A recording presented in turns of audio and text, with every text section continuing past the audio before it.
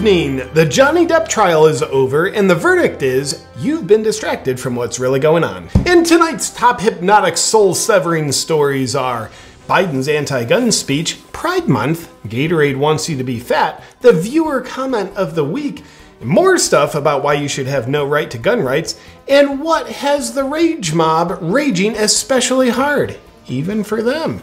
Stay tuned to find out. As Edward Scissorhands convincingly won the trial in a score of "You're supposed to forget about the Ghislaine Maxwell trial and the fact that we haven't heard even one name named out of Epstein's black book full of names" to nothing. And the internet also points out that Mr. Depp has officially become the first man to ever win an argument with a woman. And in heartwarming news, a group of pedophiles put on a drag show for children in Dallas, Texas. And here you can see a small child stuffing money into the pants of one of the sex offenders. The neon sign-on during the show said, "It's not gonna lick itself." Huh. I wonder what that means. And Disney's Mickey Mouse has reportedly had a substantial erection since hearing of the sexualization of these children. In an effort to help fight the fitness epidemic that is drastically lengthening lifespans, Gatorade is taking the fitness industry by storm with their new ad for a product that apparently helps you reach your desired levels of obesity. And on with the fear-mongering we go. In response to our beloved plan to capitalize off mass shootings to disarm U.S. citizens, President Brandon gave an address about guns where he attempted to read off a teleprompter while being surrounded by heavily armed guards and Secret Service members who were off camera. Take a look. For so many of you at home, I want to be very clear. This is not about taking away anyone's guns. It's not about vilifying gun owners. Responsible gun ownership is very important to our nation because we all know how frustrating it can be when you step in gum. Excellent points as always, sir. Following his very strong stance against gum, he then read what someone else wrote for him to say about gun manufacturers' immunity. Take a look. We should repeal the liability shield that often protects gun manufacturers from being sued for the death and destruction caused by their weapons. They're the only industry in this country that has that kind of immunity. Only manufacturer with that kind of immunity? Of course, I can't think of a single other example that we're allowed to talk about. In mixed messaging news, Mr. President also said, "I am convinced that a criminal who wants a firearm can get one through illegal, untraceable, unregistered sources with or without gun control." What? Why would he say that? Oh, he said that back in 1985 when he still had his cognitive abilities. Prior to his brain functioning like a pliable pile of Play-Doh that elites with dirt on him can use for their agendas. So I'm sure we should have more faith in what he's told to say now. Nonetheless, Biden courageously pressed on in his battle with a teleprompter when he said this. The Second Amendment, like all other rights, is not absolute. But it's not all fun and games, as the critics point out that for a president that wants to disarm the U.S. population, he sure isn't addressing the possibility that a future administration could become corrupt with an authoritarian agenda and then could easily oppress the now disarmed U.S. population into absolute enslavement, as has happened many times throughout history and also is currently happening around the world. That makes these conspiratorial critics who observe reality ask the question, is the current administration the ones doing that? Well, we can confidently tell you, no. That question is rooted in climate denialism.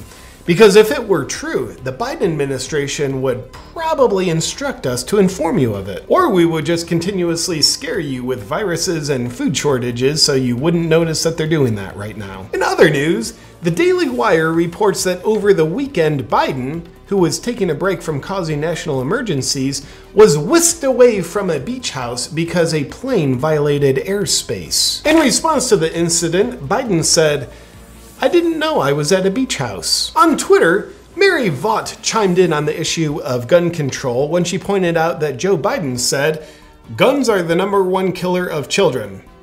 Fact check, false. Abortions are. That's right, Mary. Abortions are pretty good at killing children. We're very proud of what we've accomplished there. But criminals sometimes use guns to commit heinous crimes. Indeed they do. And we'd also like to extend that logic and point out that rape is a heinous crime committed with a weapon of penises. So we should also be pushing hard to ban those too, along with guns. And if our ban goes through, there is no telling what kind of impact it'll have on women swimming. But just how brilliantly would a ban on guns work in preventing shootings? Well, for an answer to that question, take a look at these statistics. California ranks number 1 in gun control. And California ranks number 1 in public shootings. The brightest minds in our country who don't know what a woman is can only conclude one thing. We need more of those same results. We can also consider that the US has the 3rd highest murder rate in the entire world. Yet, if you remove the cities Chicago, Detroit, Washington, D.C., St. Louis, and Philadelphia from the equation, the U.S. would then have the 189th highest murder rate out of 193 countries. And all 5 of those cities have strict gun control laws and are also controlled by Democrats. And we can only conclude once again, we need more of the same, please. And as the U.S. ranks number 1 in global antidepressant use per capita, we can use the soundest science fiction to conclude that the US has a gun problem, not a mental health problem. And now we take a break from the propaganda to tell you about something that'll actually help you. Tim Kennedy's book, Scars and Stripes, is out now. If you want to be entertained and inspired by a man who has bled in the name of freedom, you'll like his book. Get it now wherever books are sold. Scars and Stripes by Tim Kennedy. And in Pride Month news, Pride Month is all about diversity, which means surrounding yourself with people who look differently than you, but think exactly the same way. Because we all know that diversity of thought and ideals is an ugly thing that leads to actual diversity.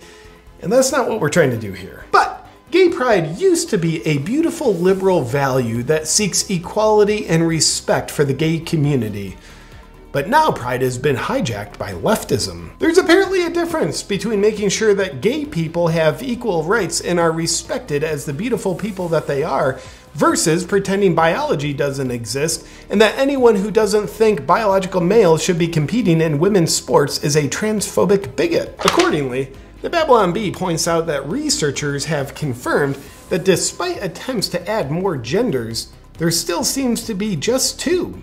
Plus 767 mental disorders. I don't think there's that many mental disorders. I mean, they've got to be exaggerating. This just in! There's a big difference between supporting kids who think they're trans versus indoctrinating kids to think they're trans.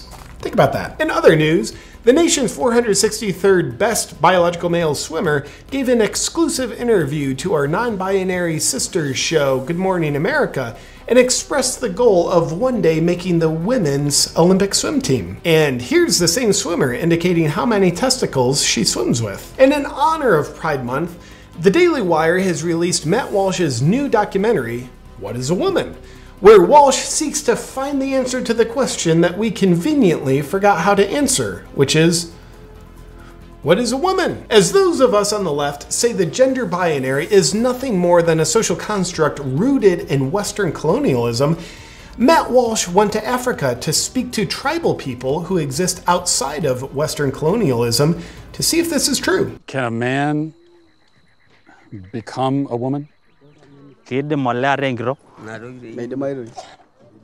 No. No? No.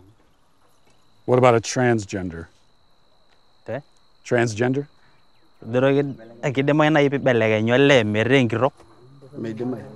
No. No? It look like if you want to become a lady but you're a man, you have something wrong in your mind. Something wrong in your family, something wrong in you. For a man, he has a penis. For a woman, he has a vagina. So we know this is a lady, this is a man. Apparently nobody told these tribal people that they're not supposed to have any knowledge of gender, yet they speak about it as if it's objectively true. And for those of us who worship the narrative, it pisses us off that these black tribal people from Africa would say that.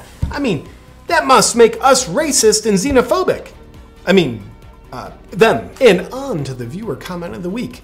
On the Guns Must Be Banned Now video, Stars and Stripes beat Hammer and Sickle, look it up, that's the username, pretty cool, comments in. Do not let people who surround themselves with barbed wire and armed soldiers tell you that you cannot own a firearm to defend yourself. Well, we will not stand for the hypocrisy of pointing out hypocrisy. We pledge to censor this viewer from ever commenting in again until their mind reprogramming indoctrination for their protection is complete. Also, Hydron Powers comments in, Brandon, we need gun control in America. Also Brandon, leaves 300,000 guns in Afghanistan for the Taliban. Yeah, it's all going according to plan, Hydron Powers. Well, and something that definitely doesn't have anything to do with that, we'll leave you with this thought from libertarian Spike Cohen. The US government has been arming Ukraine because they're allies. The US government has been seeking to disarm Russia because they're opponents. In totally unrelated news, the US government seeks to disarm you. Yeah, well, I truly hope the US government is successful in disarming all of its opponents, as that would render all of them defenseless against the government. That's it for tonight's news! There's no purpose to guns, we don't know what a woman is, and we'll get rageful as hell if you even attempt to ask that question. Hey, I think I just thought of the only acceptable use for guns. Once the US government confiscates them all, they could then redistribute the guns to people who want to liberate themselves by shooting their dicks off. Tune in tomorrow so we can teach you how to liberate yourself and degenerate yourself at the same time. Good night!